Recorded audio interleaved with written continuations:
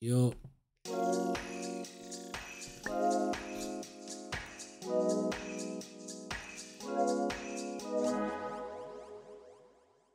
How can I know that you're being honest with me, and did you lie to any of us?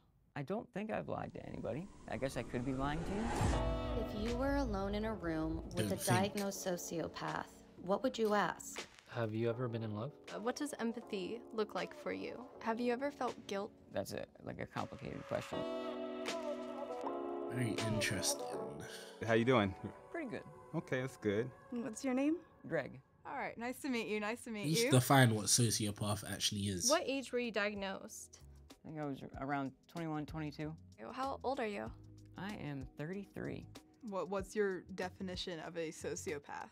A Yeah. sociopath to me is someone who has no regard for themselves or for other people. You're very impulsive, very irresponsible, reckless, basically like a child. Were you surprised when you got diagnosed? I don't think surprised is the right word. I think relieved. Like I had felt out of control and I didn't understand why I was doing what I was doing for a long time. So knowing that there was an actual reason behind why I was doing these things, it was really like kind of freeing in a way. What made you think you was a sociopath?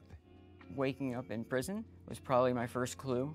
Do you mind me asking what led you to go to prison? I've committed several crimes. I was using drugs and selling to support my habit. I also have many like retail thefts. How long ago did you commit those crimes? The last time I committed any crimes was 2011. And then you haven't committed any crimes since then? I wouldn't say I haven't committed any crimes. I haven't committed any major crimes since then. Actually, I don't even drive recklessly anymore like I used to. I stopped stealing. Now that I say it, I don't know if I've been doing crimes. I think I changed my ways. What made you make the decision to change your life?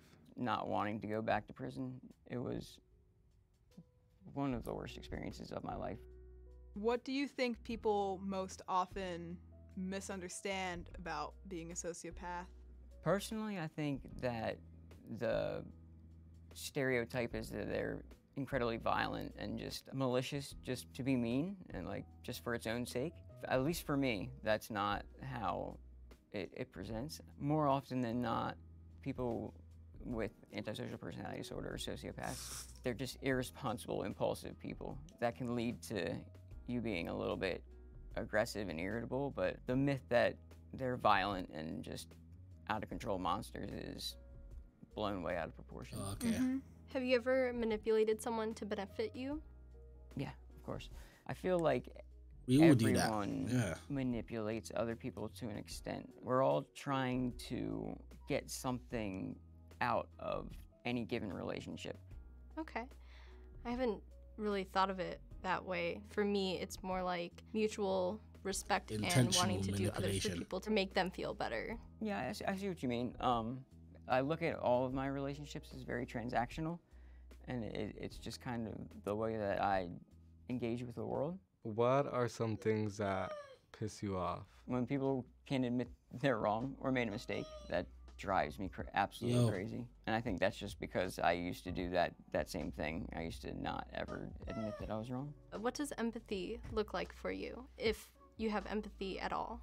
So I call it cognitive empathy.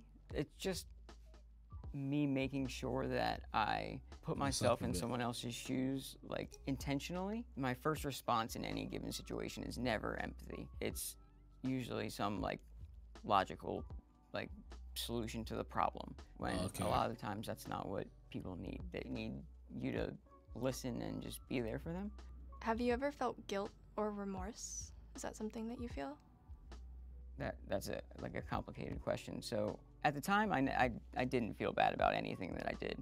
I really didn't have a care in the world. Once I move on from it, like in my head, it's over to me, which isn't great when you cheated on your partner and then they don't forget about that. Yeah. But I would. I regret it now because I don't like that I put people through that and I don't like that I hurt them. But that's now. That wasn't then. I wanted to ask you what That's your crazy. childhood was like. Part of the problem is, like, I don't store memories very well, so I don't necessarily remember much of my childhood. Is that a condition associated with being a sociopath? From what I've gathered, memory is tied to emotion fairly strongly.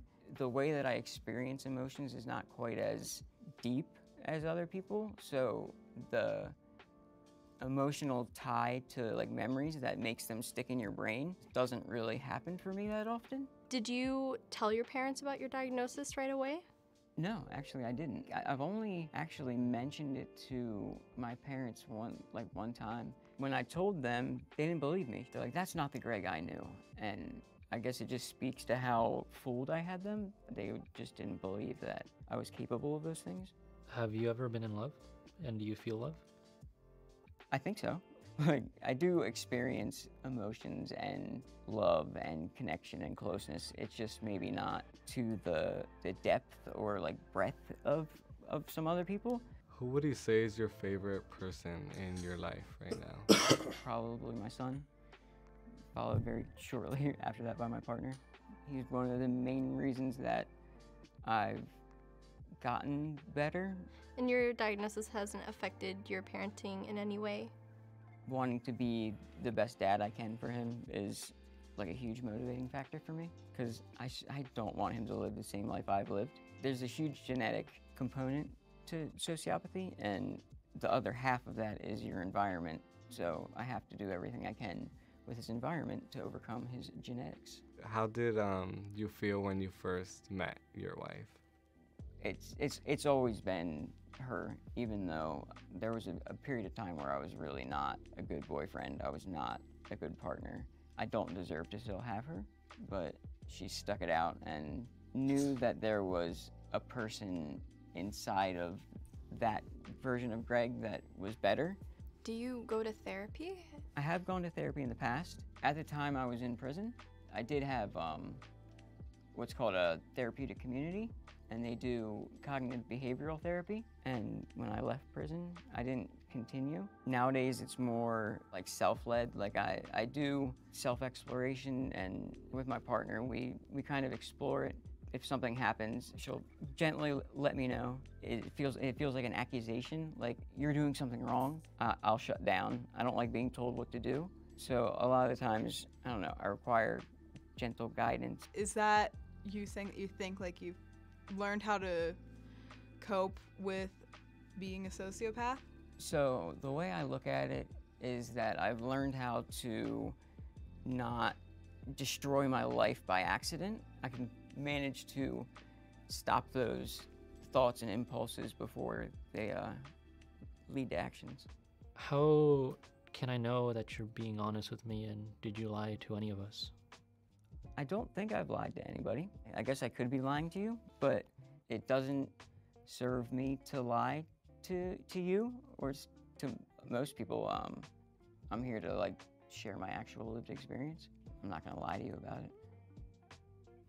And if you'd like this chance to meet face to face, it's the moment to do it. Hi.